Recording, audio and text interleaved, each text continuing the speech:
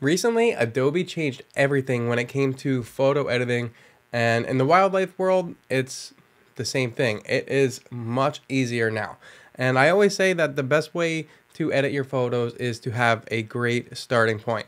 And the best way to do that is to have the proper exposure in the camera when you take it, and that way it looks good on the screen, right on your screen when you first import your images.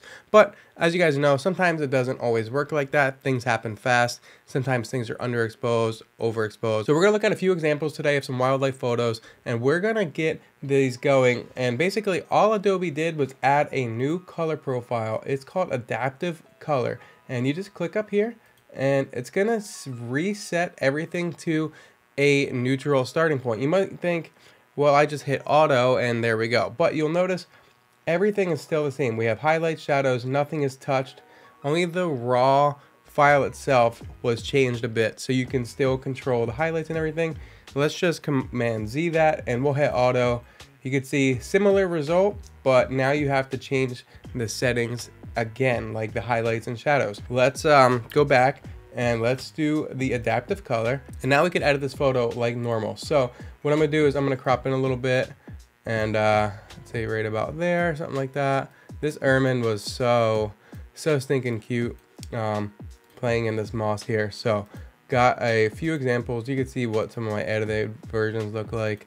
And let's just do a quick edit. I'm gonna put the composition like that, I'd say, and I think that looks good. Now editing is going to be a lot easier. We can just reduce the highlights a little bit, bring out the details in the whites of the ermine, and I'm going to just decrease the shadows a little bit, add some contrast.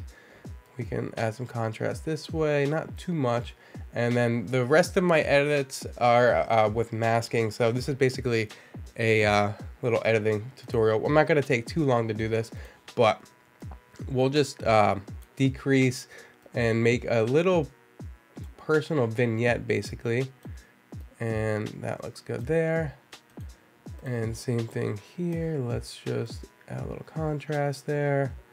And then what I'm gonna do is make a little radial gradient up here and just kind of add a little bit of lighting into this photo.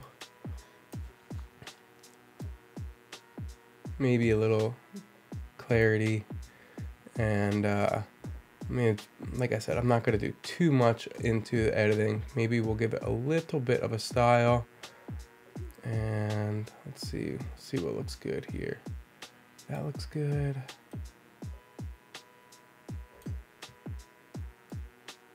That looks good. And okay, that looks good. Here's the before, here's the after. Not a whole lot, like I said. We'll just increase some sharpening a little bit here.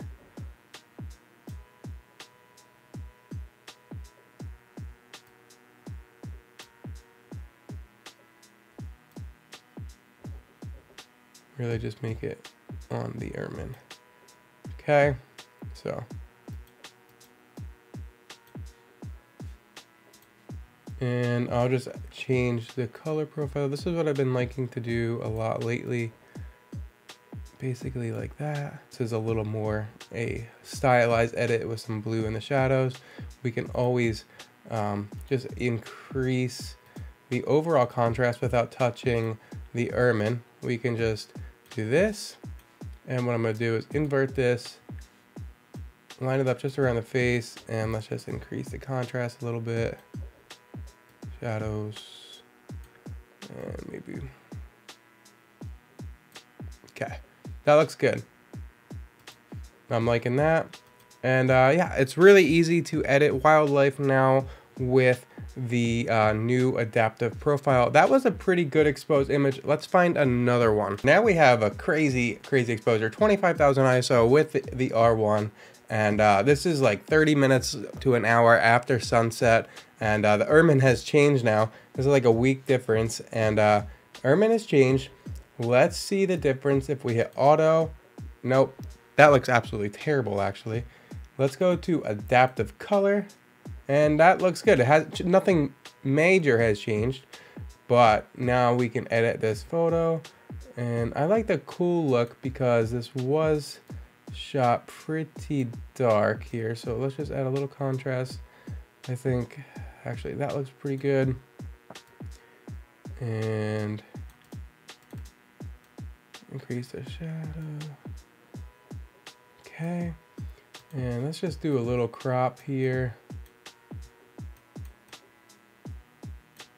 Oh, it's the Canon R1 with only 24 megapixels. You can't crop much.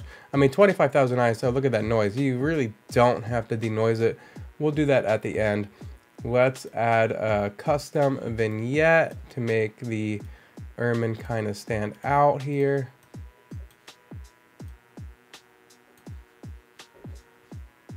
And actually with this one, what I'm gonna do is we're gonna intersect the mask with the select background so it's not going over the ermine. There we go. And same thing here.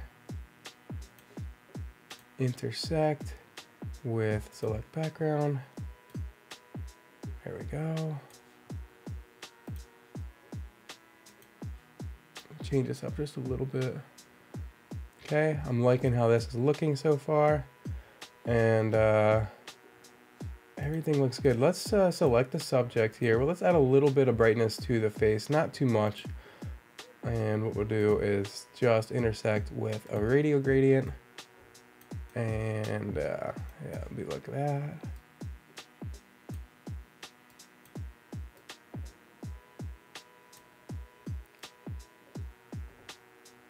Okay.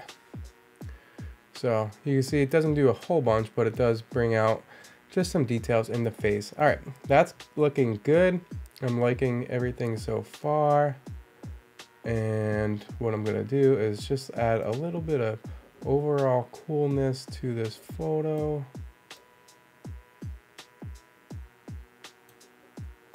Not a whole lot.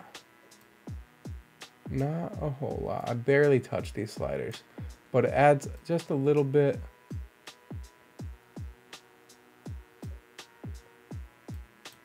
Okay, I'm gonna decrease the blacks in the blues there. That's looking pretty good. I like how this looks so far. The only thing we're missing is some saturation in the ermine. So let's just do another select subject and let's just increase the saturation a little bit. Okay, that looks good. Now the brown and the blues look pretty good together. I'm liking this image, and if we wanted to, we can increase the sharpening again. And just increase the ermine basically only. Okay, that's a little too much. Let's bring it down. I don't want it to be too much. Okay, that looks pretty good.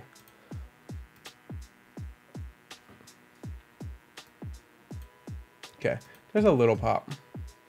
And we can just change the blues just a little bit more.